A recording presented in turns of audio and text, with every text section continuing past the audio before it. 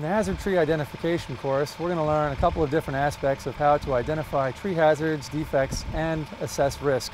And learn, once we've identified those risks, how do we manage them. Generally, we've all learned to assess the obvious, like dead and dying trees, as well as dead limbs. We want to get a little bit more in depth in this course and look at cavities, cracks, fungi, decay, insects, disease, lack of root flare. We may look for tripping hazards if you are in a municipality. When making assessments for hazard trees, we like to look at the whole plant. We try to evaluate everything in the area. We have to assess not only the target, but the entire tree. That includes the root zone, the trunk, and the crown.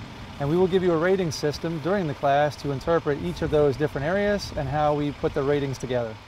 For example, this beech tree has an excellent example of a low-risk root system. When we're evaluating that, it has all of the roots that we would like to see present. This is what we would like to see as a low-risk tree. If we wanted to go a little bit further and evaluate some trees that have higher risk, why don't you come out to the class and learn how to evaluate them yourself.